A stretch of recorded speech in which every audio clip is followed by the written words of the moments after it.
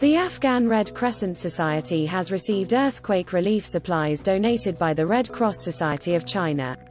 A handover ceremony was held on Sunday at the Arcs complex in Kabul, capital of Afghanistan, attended by Chinese ambassador to Afghanistan Wang Yu and Maulavi Maishul Haq Khalis, president of the Arcs.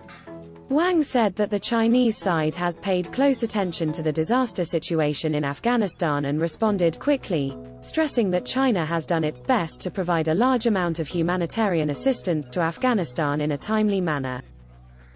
While expressing gratitude for the supplies, Khalis said that Afghanistan and China have long-standing friendly relations, and hoped that China could continue to provide support to Afghanistan in economic, scientific and medical fields.